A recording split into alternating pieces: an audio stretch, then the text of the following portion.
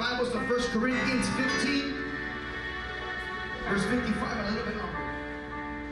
1 Corinthians 15, verses 55 through 58. So when you're there, say amen.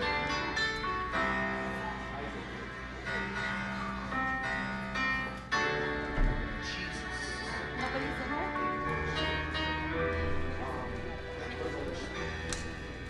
1 Corinthians, it's after the book of Romans,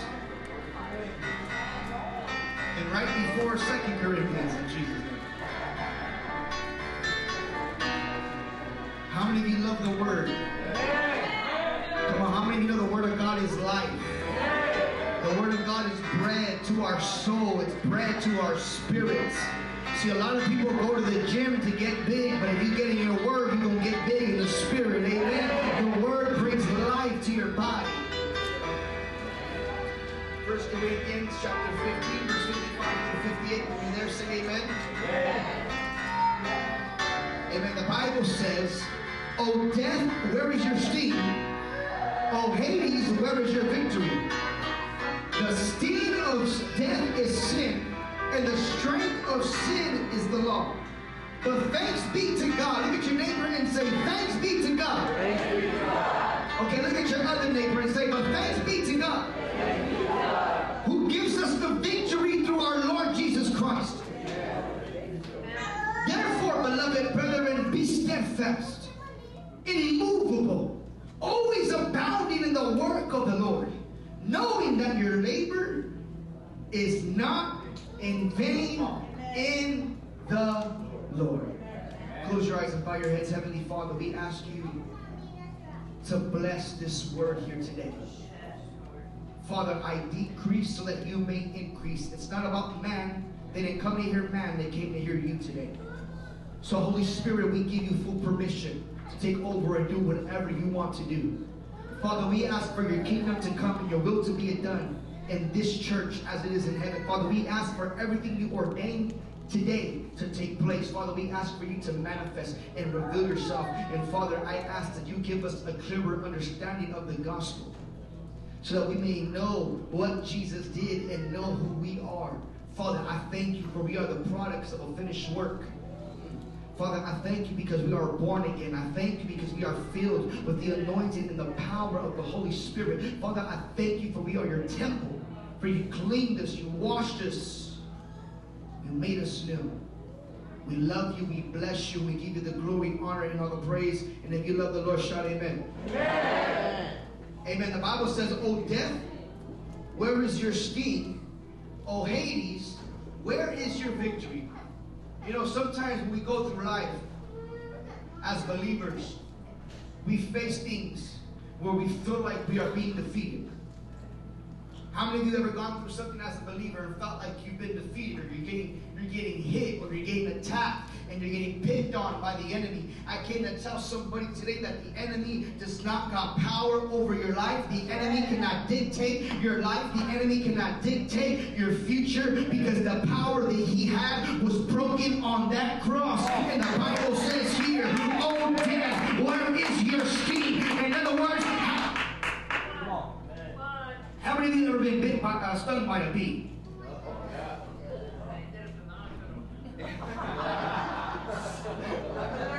We're praying for our sister Gloria. No more bees.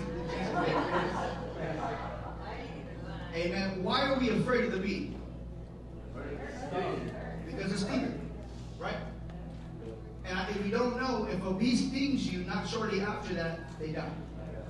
Because they lose their sting. That's their only defense, right? The enemy is a bee without a sting. Come on. So why are we afraid? He's no different than a fly.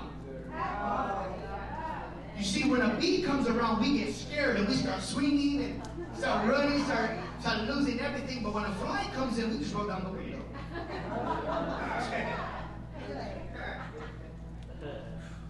God's going to give you a new definition of the enemy, so that you don't see him as a bee with a sting, but you see him as a bee without a sting. So even if he shows up in your car, you won't have fear. Even if he shows up around you, you won't have fear.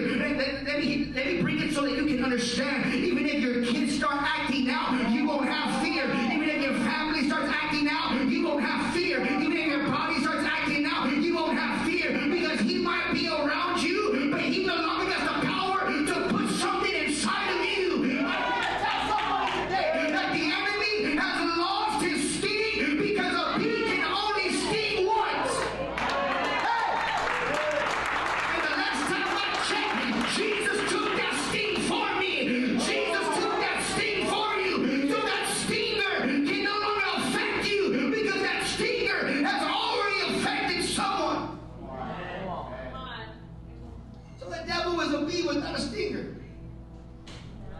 the enemy has lost his power, the only thing he can do is bring fear. Why? Because he flies around like he still got it.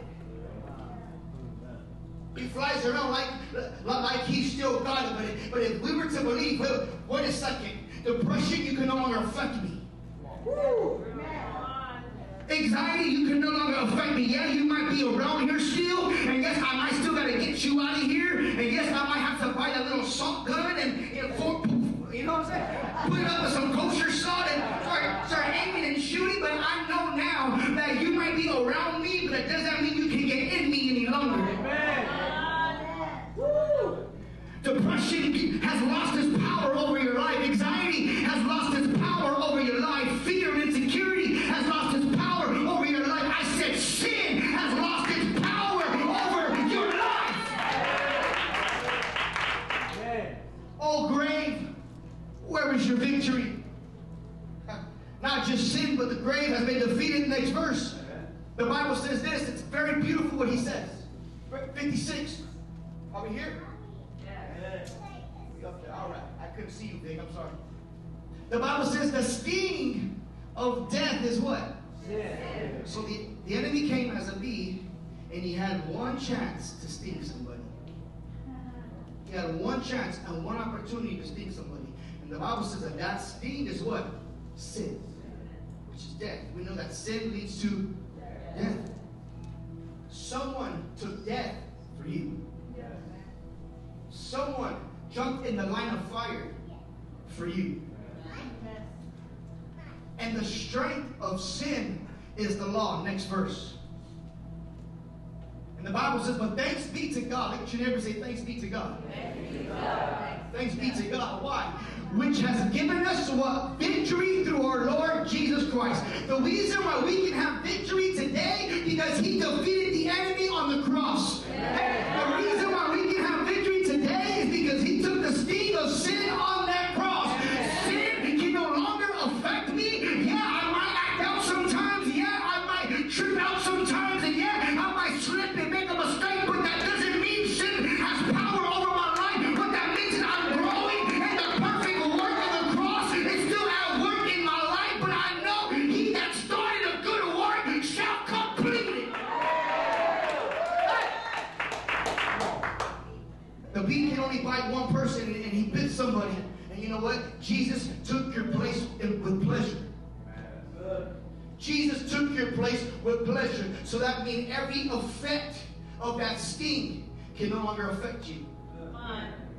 Now, some people get stung worse than others. Some end up in the hospital, praise the Lord. Some it gets big. Some you gotta pop it. It gets, it's just different phases for different people. You know what I'm saying? They get hit differently. But if a bee can never sting you, that venom can no longer get in you. Right? So that means that, yeah, you might have it, but you not have the power to not live under it. Amen. You have the power to cast out whatever the enemy has been trying to define you as. That means guilt.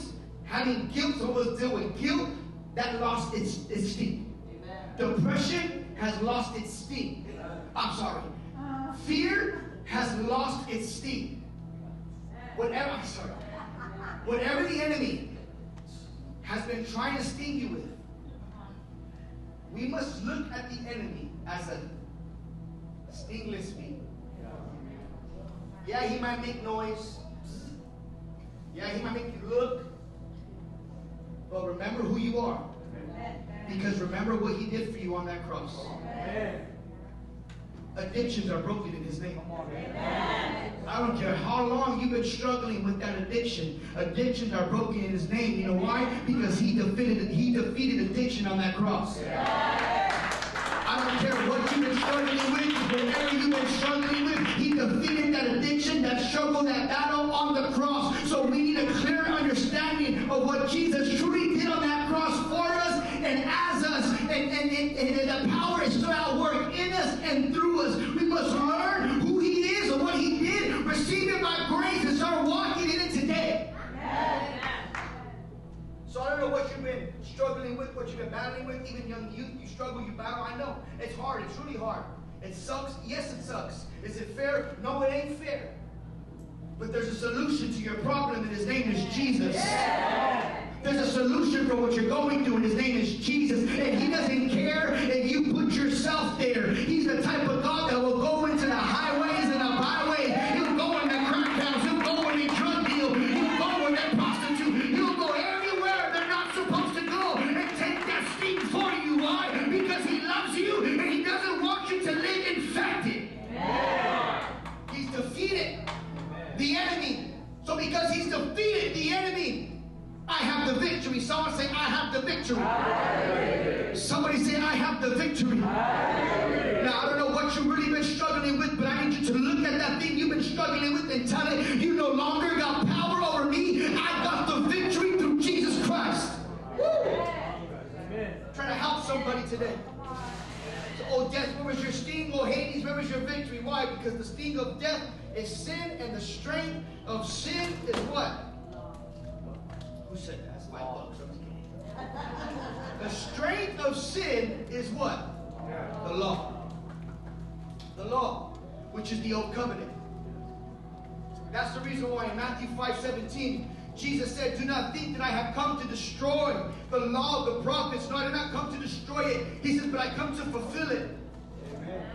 What does that mean? That means Jesus came to fulfill what we could never fulfill in ourselves.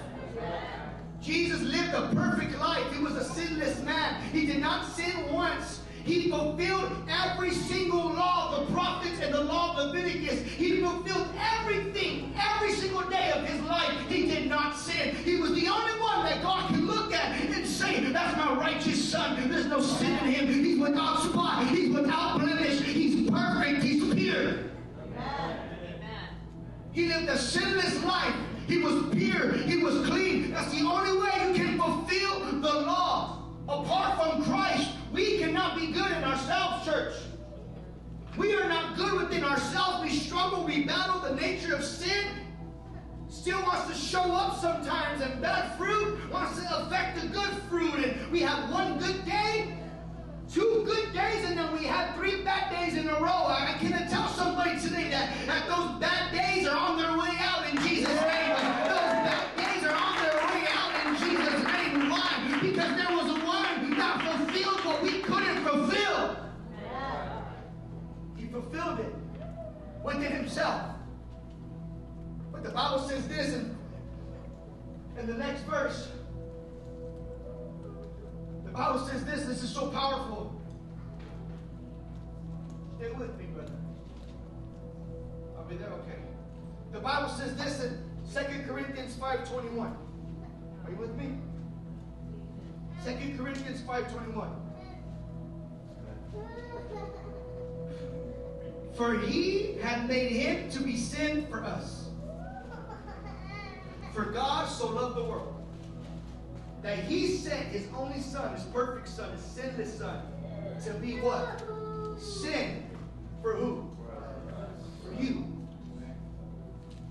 The Father loves you so much that he sent his son to be sin for you. That means everything you've ever committed, every sin that you've ever committed in your whole life, Jesus became for you. He lived a perfect life, a sinless life. But the Father made him sin to be sin for us who knew no sin. Jesus never sinned. He wasn't intimate with sin. He knew not sin. He never sinned in his whole life. But what did he do? He became sin. He became sin. Why? So that we might be the righteousness of God in who? Not in yourself. So that we might be the righteousness of God in him. What does that mean? Jesus never sinned, but he died the death of a sinner. So that us who sinned our whole life can live a life that is righteous. What does that mean? That means that the Father received the righteousness of Christ. And now the Father credits that righteousness to us, to those who believe and live in the name of Jesus. If you believe in the name of Jesus, the Father accredits you righteousness. In other words, when the Father looks at you, he looks at you just like his son Jesus, which is righteous. The Bible says that the blood of Jesus makes us justified. What does that mean? That means the Father looks at us just as if we've never sinned. How can the Father look at us like this? Because Jesus took that sin off your life. Amen. Jesus took that sin off your life. Jesus carried that sin and put it upon himself. And when he died, he went to heaven and he presented himself as a sacrifice. The Lamb of God, he prepared himself a sacrifice for the Father so that the Father can receive him as a perfect sacrifice and say, I forgive the sins of the world. Not only does he forgive the sins of the world, he forgets the sins of the world. Because sometimes we can be forgiven, but we still remember. We remember what God doesn't. The Bible says that he takes your sin, he throws it where? In the middle, in the deepest parts. Let me tell you something. We've only discovered about 10% of the ocean. There's parts in there our technology cannot even go down to. Let me tell you, that's where your sin's at. That's where your sin's at. And he's not bringing it up for nobody. In fact, the Bible says, who can bring a charge against the elect of God? In other words, who can find evidence that you are a sinner now today? The Bible says not one. I don't know if any of you ever been in court. Ever fought with the fear of, because you know, you go to court and you know what you got caught up for, but there's still a lot of things that you should have got caught up for. And you're in there like, okay, I know I got caught up for this, but I hope that doesn't come up, or that doesn't come up, or there's more added to the discovery. Y'all know what I'm talking about in here. The Bible says, because the blood has washed you and cleansed you and freed you from all your transgressions and cleaned you from all your sin, you can stand before the judge and the Father can look at you and say, you are innocent. But the enemy will come up and try to bring evidence. He says, no, case closed.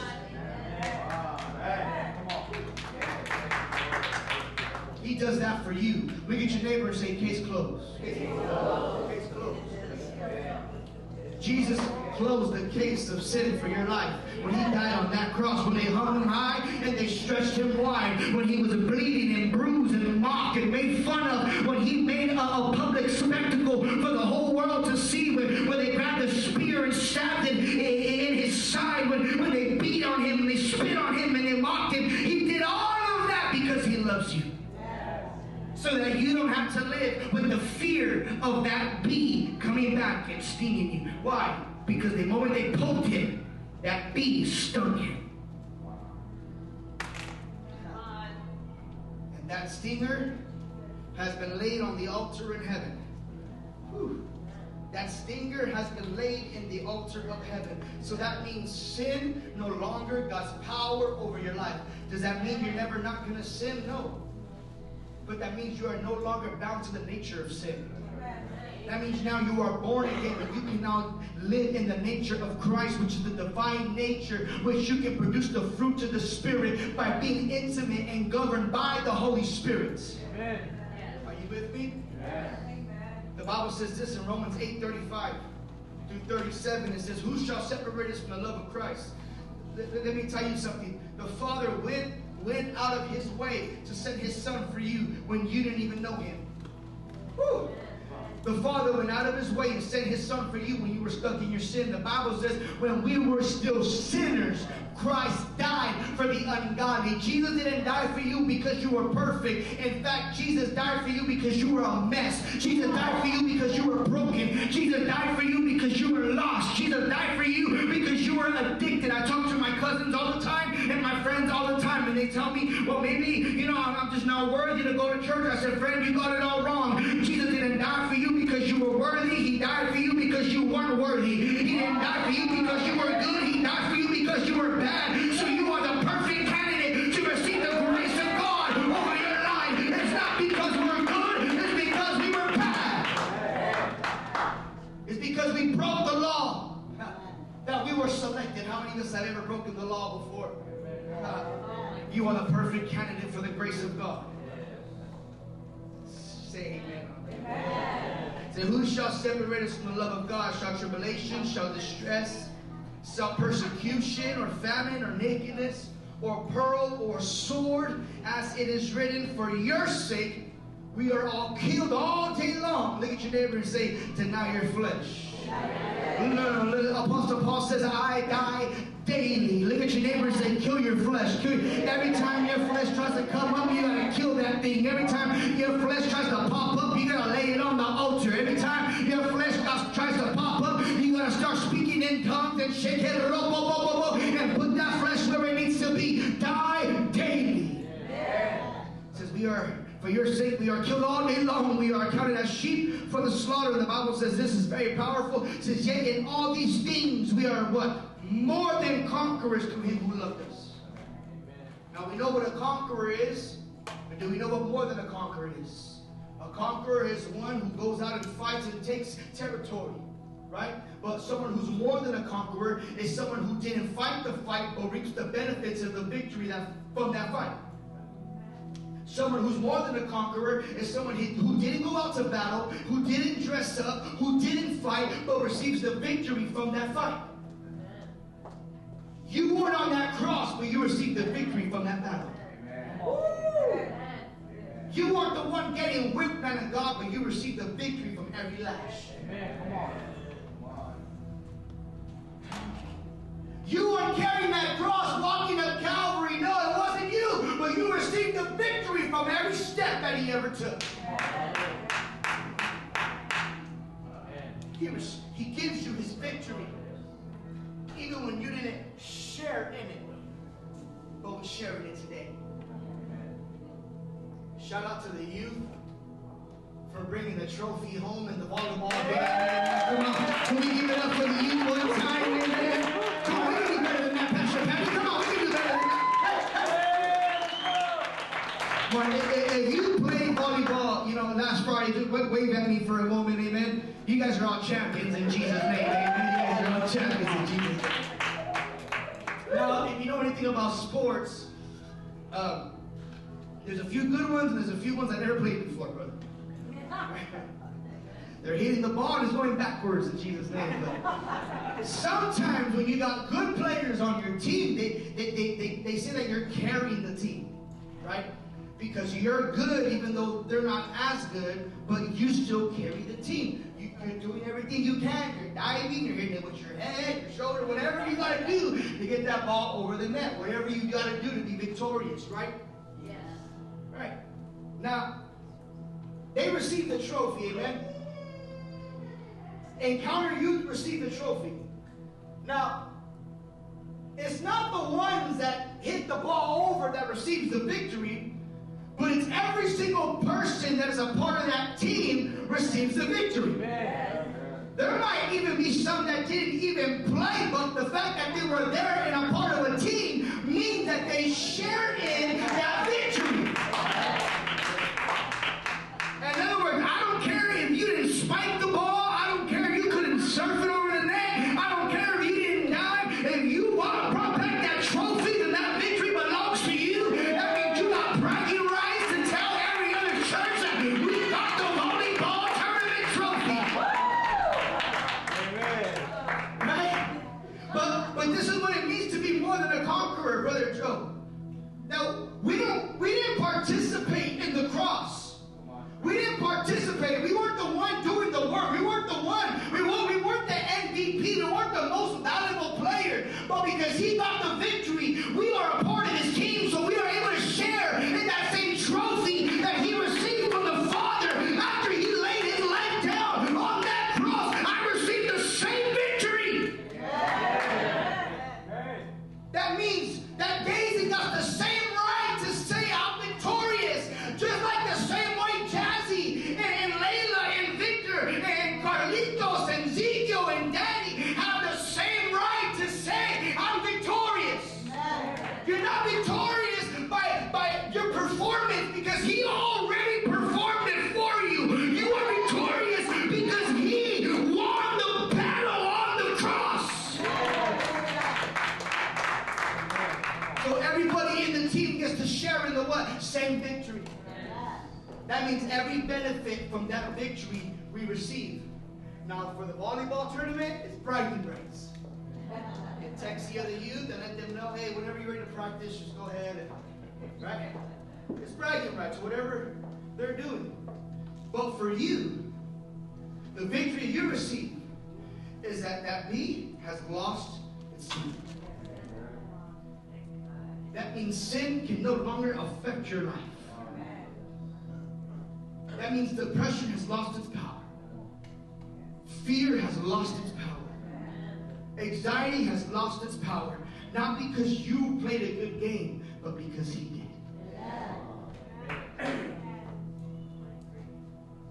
Not because you were, but because he did. And I was in prayer the other day, in between jobs at work and just going in. And the Lord spoke to me during my daily encounter, and he broke something inside of me in a good way. I was in prayer and I was just going in and I was like, God, I don't want to be seen by man. I want to be seen by you. I was like, God, I don't want to win man's heart. I want to win your heart. He said, son, stop there. How can you win what Jesus already won for you? He says, you got to stop trying to win me over when you already have me.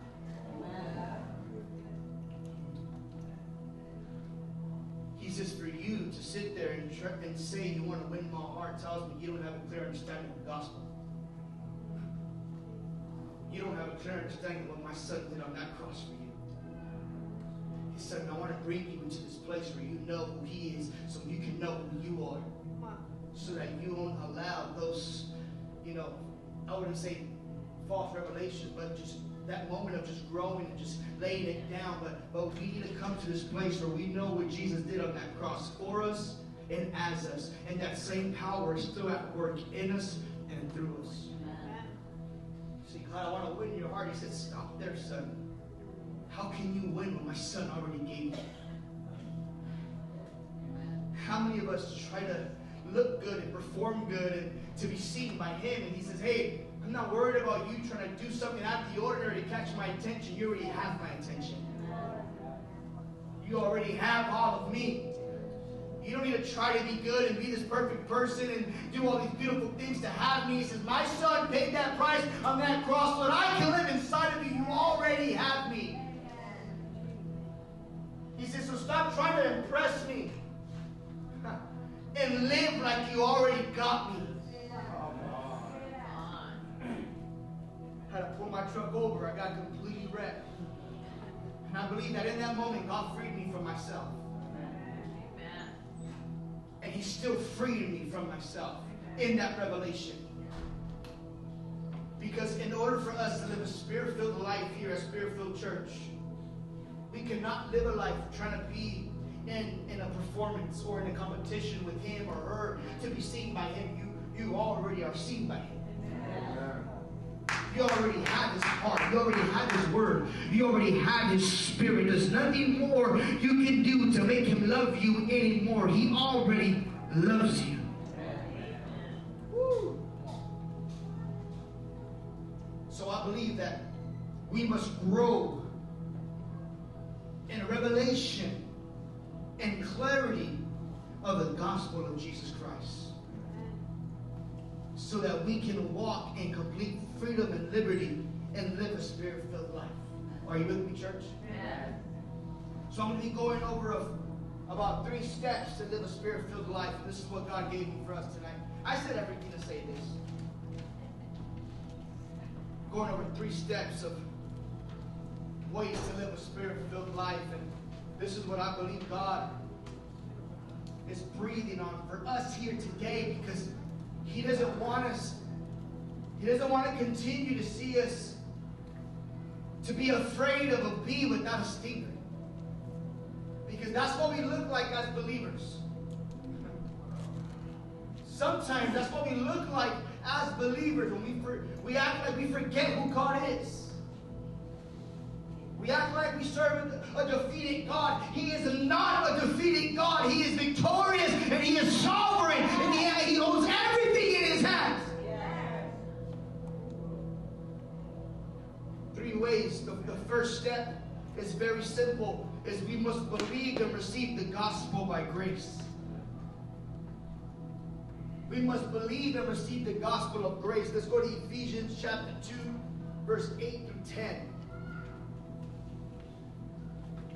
Ephesians chapter 2, verse 8 through 10. We must believe and receive the gospel by grace. Because too many times we receive it by grace, but we try to still work for it. It's like someone getting paid for working 5 hours, but staying on the clock trying to work 10 hours for that 5-hour pay. Not me, but you got the wrong way. But the Bible says here, for by grace you are saved. Say, by grace, I am saved. I am saved.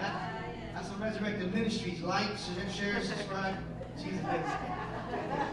But the Bible says, for by grace you are saved. Look at your neighbor and just tell them real quick, hey, you're not going to be saved, you are saved. Because saved is a past tense word, means it already happened. The ed at the end, the suffix at the end of saved, determines the tense of that word, and that word is a past tense word, meaning you're not going to be saved by grace, you already are saved. And if you look at the definition of the word saved, it's sozo in the Greek. It means to be delivered, it means to be healed, it means to do well, it means to be preserved, it means to be whole. Are you with me here? So this means every area and every branch of that word sozo in the Greek, it means you already are. It means God already put it inside of you. Because salvation is not a package deal. Salvation is not a subscription where you pay more, you get more. No, He already paid for it. You get it in full. You get the whole package, baby. You don't have to sit around and wait and be a year member to get the upgrade like Costco cards. No, you need credit cards, amen? No. When you get saved, you receive salvation. You get the full package, the full head of the Godhead bodily dwelling on the inside of you.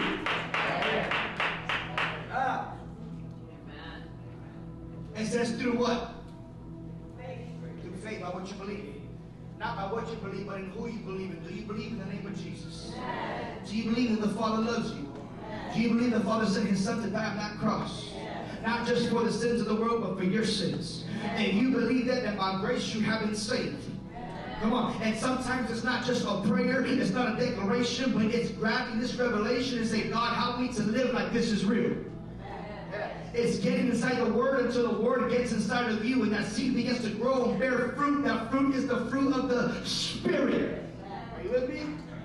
So, by grace we have been saved through faith, and that is not of what? It's not by your talents. It's not by your gifts. It's not by your credit score. It's not by how good you look, Jacob. Come on, somebody. It's not how good that beard looks, Roy. That looks clean. It's coming in nice, right? It's not by any of that. It's not by yourself. In other words, you did nothing to receive this in your own ability. This is a free gift God has given you by His grace. Woo! This is a free gift He has given you by His grace. In other words, He's not looking at your performance to see if you're qualified to receive salvation, because the one who performed it was His Son. Your performance don't get you in. Man of God, your performance ain't going to get you up. Because the same power that brought you in is the same power that's going to keep you. The same grace that brought you in is the same grace that's going to keep you. Because grace is just not receiving what you don't deserve, but it's the ability to continue to live in that place. Woo! Are we here? It is not of ourselves. It is what? A gift. How many of you like receiving gifts? Amen. Gift is one of my love languages for you that don't know. Praise the Lord. I don't know why. That's just the way the Lord wired me. It's one of my love languages. But no greater love is this. Someone will lay their life down for a friend.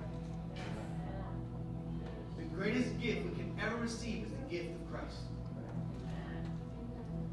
I know some of you like Louis, like Gucci, praise the Lord, and we receive those gifts in Jesus' name. But none of those gifts will ever outweigh the gift of Christ. You can have all the money, have all the riches, have all the houses, have all the cars, have all the guns, and have all this stuff, and still be empty, and still be whole, and still be broken. You can have nothing and have Him verse. He says, it's not of works, not of works, least any man should boast. And this is what my prayer was like when I was having my daily encounter. I was trying to work to be seen by him. I was trying to work to win his heart.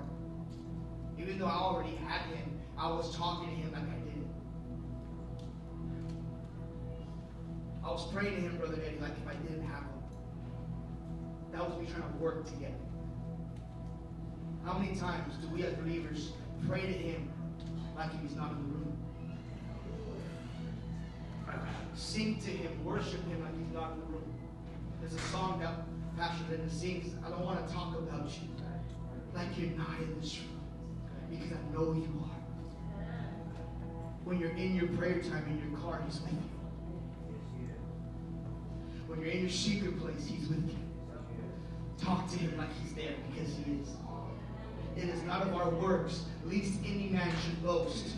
In other words, we come to Christ, yes. We receive his grace, yes. But we have gifts and we have talents, and that's beautiful. But those gifts and talents mean nothing if there's oil ain't on them. Because our gifts don't intimidate the devil. It's the anointing that breaks the yoke. And the secret sauce can only be given to you in the secret place. Amen. With that, I'm sure. Next verse, and it's on there. It gets better though, right?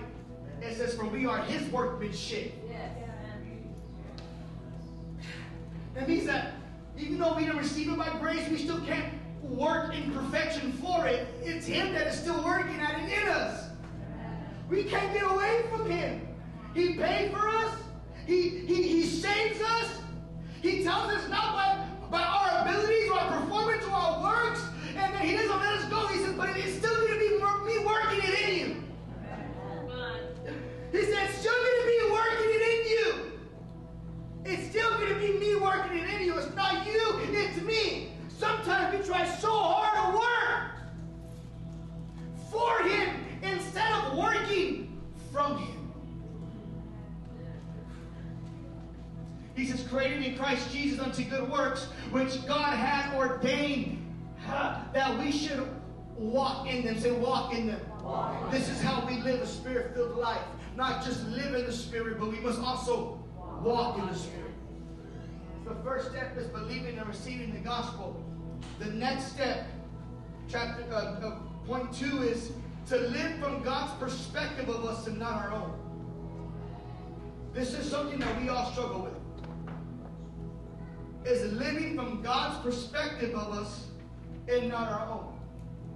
We come to Christ, we receive the gospel, we get born again. Right? And now what God wants to do in your alone time with him is define you and affirm you. It's to reveal to you who you are because of Jesus. Reveal to you who you are, not tomorrow, not next week, not next year, but today. Yeah.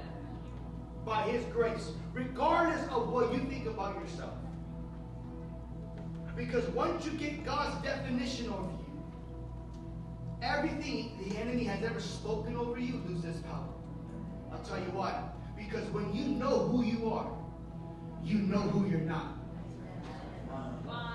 And when you know who you're not, when who you're not shows up, you're able to tell them who you are. Are you with me? So we must, the second point is live from God's perspective and not our own. The Bible says in 1 Corinthians 15, verse 9 through 10, this is the Apostle Paul. He's writing to the Corinthian church. And I believe this is something that the Corinthian church was struggling with, was believing they were good enough. Right? Because that's something that we still struggle with. Believing that we're good enough. Believing that we're worthy enough. Understand, we're not worthy, we're not good enough by ourselves. It is in him. Right? Amen. Apostle Paul said this, and this is very powerful. I hope you listen to this. He says, for I am the least of the apostles, who am not even worthy to be called an apostle, because I persecuted the church of God. He says, but by the grace of God, I am what I am. And his grace toward me was not in vain, but I labored more abundantly than they all. Yet not I, but the grace of God which was with me. Apostle Paul told him, I am not worthy to be an apostle. I persecuted the church. The blood of Stephen is on my hands. I hurt people. I locked people up. I whipped people. I persecuted Jesus Christ. I am not worthy to even be called an apostle. If anything, I'm the least of the apostles. But he says this, but by the grace of God, I am what I am. There's going to be a moment in your life where you're going to allow who you've been and grace to fight. Who you've been, what you've done, everything you've ever committed, and grace are going to fight inside of your mind. This is what Apostle Paul was telling the Corinthian church. After everything I've done, my identity isn't found in what I've done. My identity is found in the grace of God. So my ability to be an apostle is not because of my abilities as a person. My ability to be an apostle is found in the gospel of Jesus Christ. He said, it's by the what grace of God that I am what I am today. And then he says this, and his grace which was bestowed upon me was not in vain. Yet I labored more than abundantly. And he says, I'm not worthy to be called an apostle even though I do more than all of them. That's what he said. He said, even though I do more than all the other apostles, it's not me, it's the grace. Sometimes as workers and servants in the house, we have a list of all that we do. Don't get it mistaken, it's not you. It is the grace that is at work in you.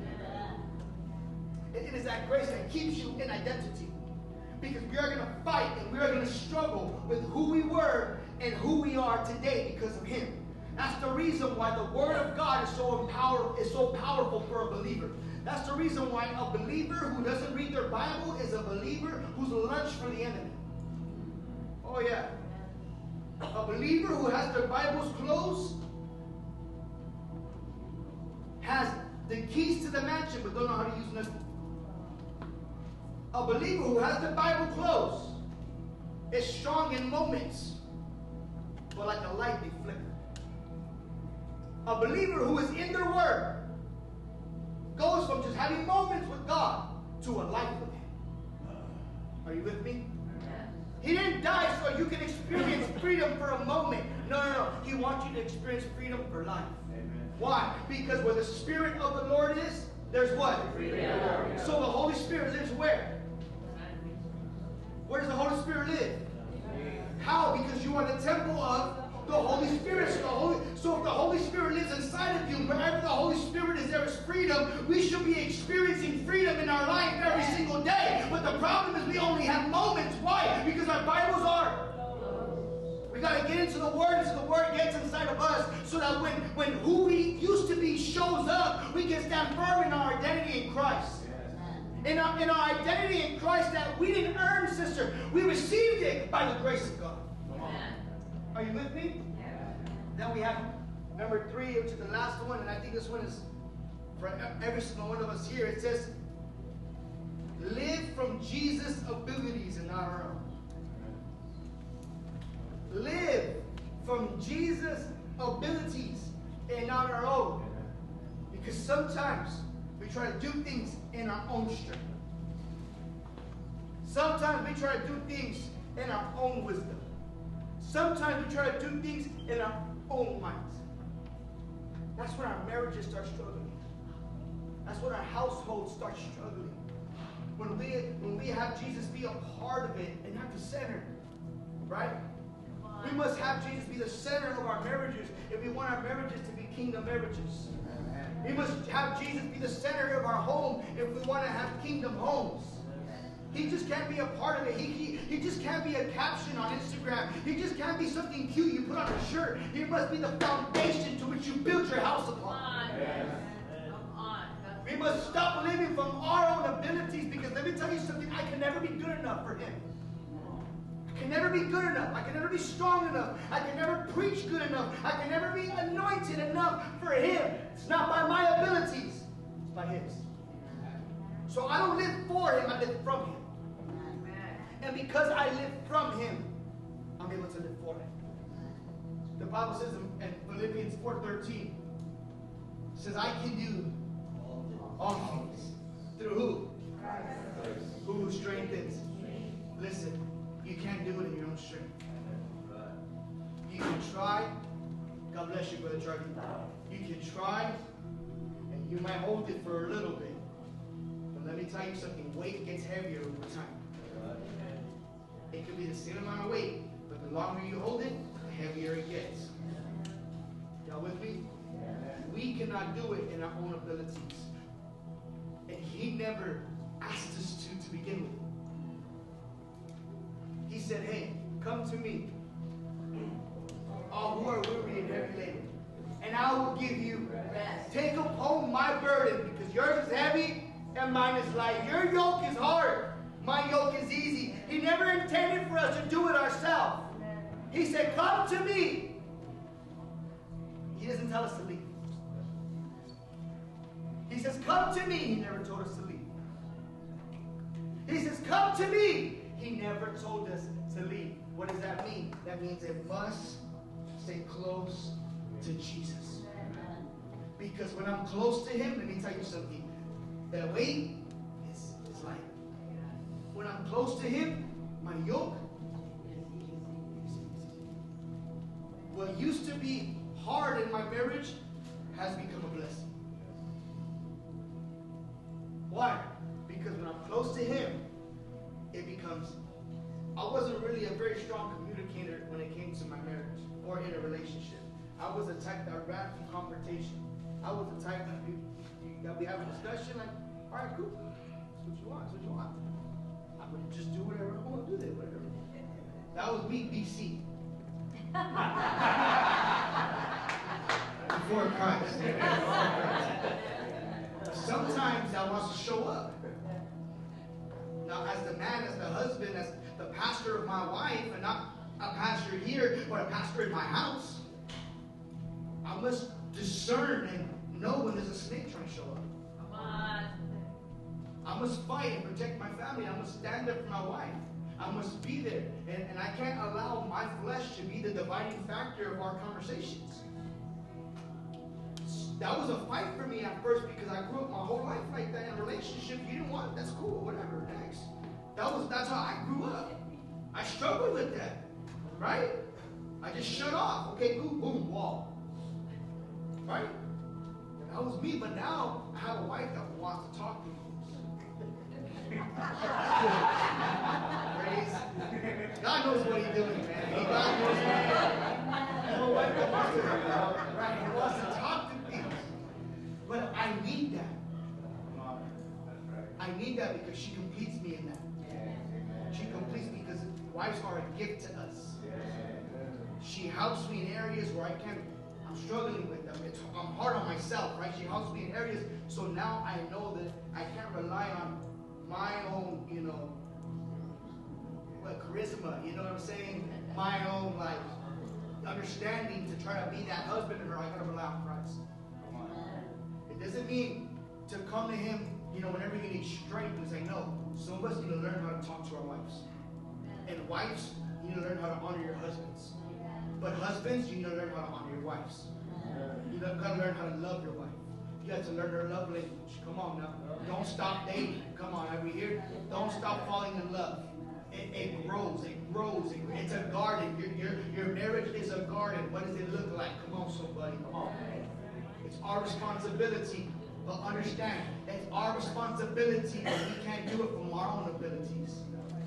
Because we're so quick to respond to the flesh.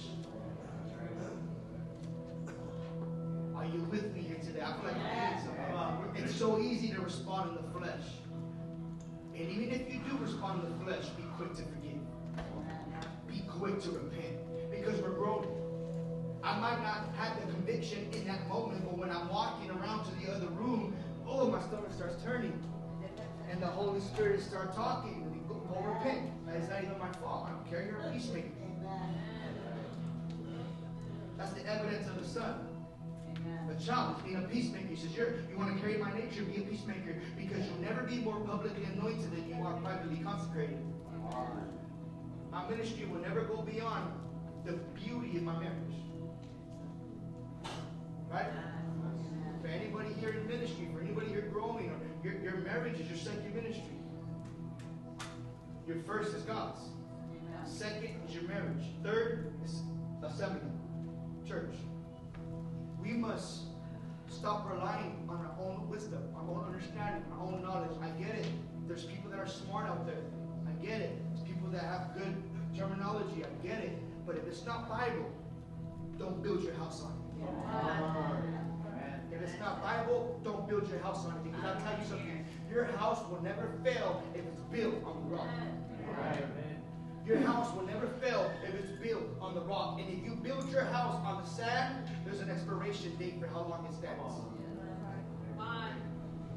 But we must stop relying on our abilities. And this is step 3, is start relying on His abilities. Because the Bible says in 1 Peter 3:18, it says, for Christ also suffered once for our sins, the just for the unjust, that He might bring us to God. Jesus died so He can bring you to God, and not just bring you to Him, but keep you with Him. Georgie said something so powerful last Sunday when he preached, and I don't even think it was part of his preaching, his message. It was just something that just flowed out of him. He says, when you meet God, God comes to you. But if you still want to meet with God, you got to go to Him. He said, when Moses had an encounter with God, God met with Moses on the mountain. That's right. Whenever Moses wanted to have an encounter with God, he had to go back to the mountain. Right? Jesus died to bring us to God. Now it's our determination, our love towards Him that bring us and keep us with Him. Are you with me? It says, being put to death in the flesh, but made alive in the Spirit. Jesus is alive in the Spirit. And now let's go to Romans chapter 6, verse 3 through 14. I'm going to close with this. Romans chapter 6, verses 3 through 14. I'm going to close with this. The Bible says, and do you not know that as many of us were baptized into Jesus Christ, were baptized into His death? Therefore, we were buried with Him through the baptism of His death, that just as Jesus Christ was raised from the dead by the glory of the Father, even so we should walk in the newness of life. For if we have been united together in the likeness of His death, certainly we also shall be in the likeness of His resurrection. Knowing this, that our old man was crucified with Him. I'm going to say that one more time. Knowing that our old man was crucified with Him. I'm going to say that for you to understand. Knowing that the old Matthew was crucified with Him. I'm going to say it for you to understand. Knowing that the old Adrian was crucified with Him. I'm going to say it for you to understand. Knowing that the old Jacob was crucified with Him. I'm going to say it one more time. Knowing that the old Guillermo was crucified with Him. Right? That the body of sin might be done away with. That we should no longer be slaves of sin. Are you with me? I'm just reading the Bible to you. For he who has died has been freed from sin. Woo. Now if we die with Christ, we believe that we shall also live with Him. Knowing that Christ, having been raised from the dead, dies no more. Death no longer has dominion over Him. For the death that He died to sin once and for all. Woo. When Jesus died for sin, He died once and for all. That doesn't mean you can go live the way you want to live. Because the Bible says in the book of Hebrews that if you receive the grace of God and you receive the knowledge of Christ and still continue to sin, there's no more need for a sacrifice for your life. If you sin willfully after receiving the grace, hey, there's no more need for... Now, understand, this is to put fear in your heart. That's why the writer of Hebrews is to put fear in your heart, to keep you in the fear of the Lord, to live in the righteousness of Christ.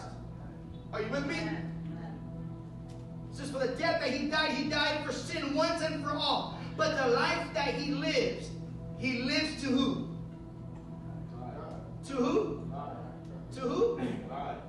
One more time, to who? So he lives to God. Now, likewise, you also, now I'm talking to you, likewise, you also, reckon yourselves to be dead indeed to sin, but alive to God in Christ Jesus our Lord. Therefore, do not let sin reign in your mortal body, that you should obey it in its lusts. And do not present your members as instruments of unrighteousness to sin, but present yourselves to God as being alive from the dead, and your members as instruments of righteousness to God. For sin shall not have dominion over you, for you are not under the law, you are under grace. Let us stand to our feet. Death no longer has dominion over you. Sin no longer has dominion over you. You have been made free in Christ and received the victory from the battle that he fought on that cross. Now, what does that mean for you?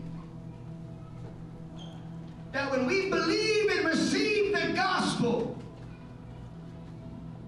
we become saved. But when we apply the word of God to our lives, we work out our salvation. It's not enough to just be saved. We must work out our salvation. That doesn't mean we work for our salvation. We work from our salvation.